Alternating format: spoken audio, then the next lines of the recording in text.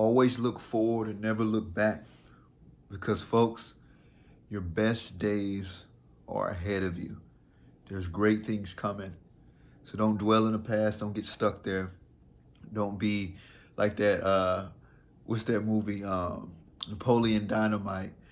Uncle Rico was stuck thinking about how he was going to be college draft and NFL pro. He got so stuck in that, wasn't able to live life beyond that. And that's a silly analogy, but we do that to ourselves. Sometimes we get stuck, maybe even in a more negative way, to where we're stuck on the mistakes that we made. We're stuck on the time we slipped up with our addiction. And it hinders us from looking at what's coming, looking at the beauty in life that's before us, the blessing of waking up and experiencing a new day and new graces. Go with peace, my friend, and spread love.